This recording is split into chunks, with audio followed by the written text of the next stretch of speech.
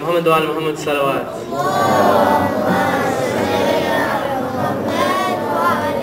Assalamu alaikum, my dear brothers and sisters.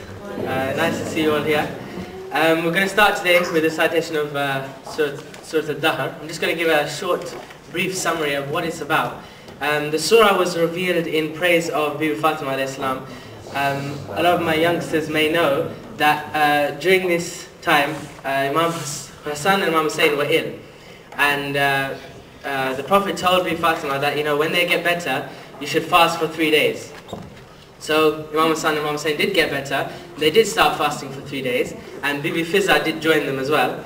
And on the first day, they went to break their fast for iftar, and they got a knock at the door. There's a poor person. He was shouting out, I'm poor, I need some food. So they all gave, each one of them gave their food away. And this happened for 3 whole days. So this surah was revealed in praise of them. And I would like to welcome Ali Raza Zaman to recite the Quran. Please recite with salawat, please.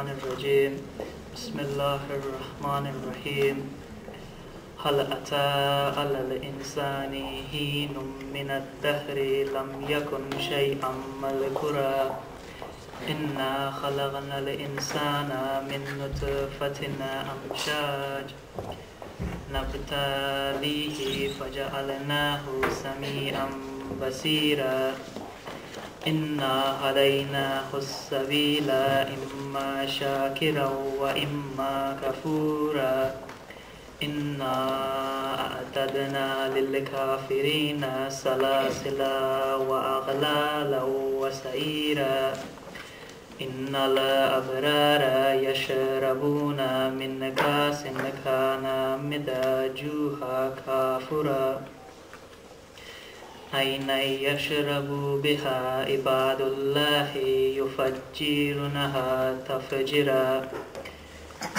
يوفون بالنذر ويجافون يوما كان شره مستطيرا وجزاهم بما صبروا جنة وحريرا متكئين فيها على الأرائك لا يرون فيها شمسا ولا زمهريرا صدق الله العلي العظيم.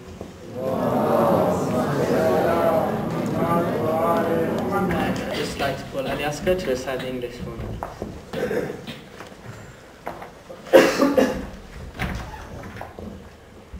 Salawat.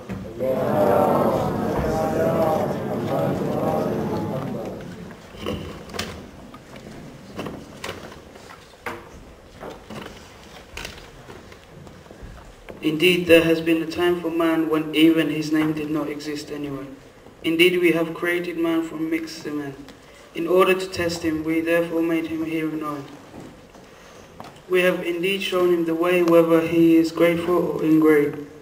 We have indeed kept prepared chains and shackles and a blazing fire for disbelievers. Indeed, the victorious will drink from a cup containing a mixture of kafur. The kafur is a spring from which the chosen bondmen of Allah will drink, causing it to flow wherever they wish inside their palaces. They fulfill their pledges and fear a day the evil of which is widespread. And out of His love they give food to the needy, the orphan and the prisoner. They said to them, "We give you food only for the sake of Allah. We do not seek any reward or thanks from you. Indeed, we fear from our Lord a day which is extremely bitter, most severe." So Allah saved them from the evil of that day and gave them freshness and joy, and gave them paradise and silk clothes as a reward for their patience. Reclining in it upon thrones, they will not see the hot sunshine in it, nor the bitter cold. Salawat. Thank you very much, boys. Being a full-time mother is one of the highest salaried jobs, since the payment is low. Sorry about that, fathers. It's Mother's Day today. So with that, can I call upon Naila Pandwani to give a short speech on our loved mother, Bibi Fatima alayhi salam.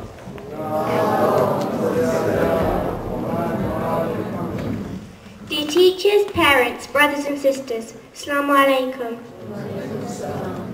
We are fortunate to have a great system, a faith, a practice to follow, which allows us to sustain in this world with pride and takes us to the next world with a great peace of heart. This faith, meaning Islam, required great efforts and struggles to establish. More importantly, while establishing this practice, we were lucky to have people who developed a system, an example which helped us all to understand Islam. They became role models for the world to come.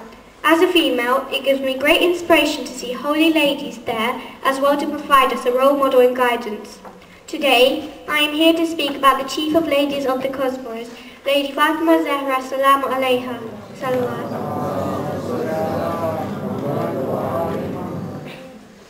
Lady Fatima was the only daughter of the Holy Prophet Sallallahu Alaihi Wasallam, who was born to his dear first wife Khadija.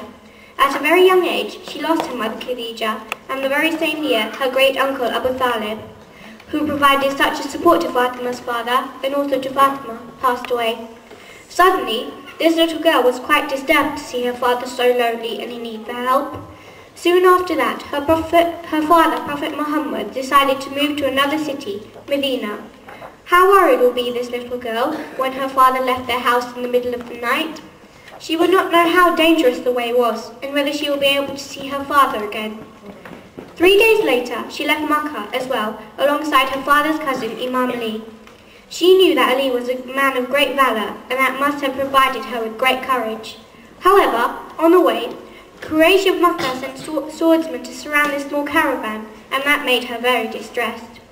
Ali showed great resilience, and the caravan started again. Fatima saw her father day and night preaching Islam. She got married to Imam Ali just 2 years later after their arrival in Medina.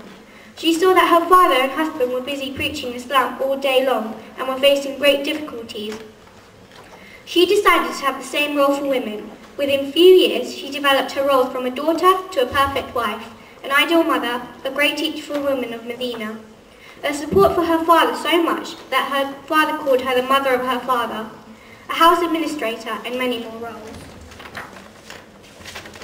Another great example she provided was of her bravery at the time of the Battle of Uhud, when Quraysh attacked from behind and Holy Prophet got severely injured. Most Muslims ran away. However, Fatima Zahra ran from Medina to the battlefield and looked after the wounds of the Holy Prophet. That showed her love not just for her father, but for the Prophet of Allah, that she was happy to put her life at risk to serve Allah's Messenger at the time of real danger. Fatima went on to see great turmoil in her life, especially after her father's demise. She passed away herself within 3 months of her father's demise. In this brief life, she showed us the way to have all the roles for our household, relatives and children, and then showed us how to stand up in front of the oppression and not to get carried away by this. Wassalamu alaikum wa rahmatullah.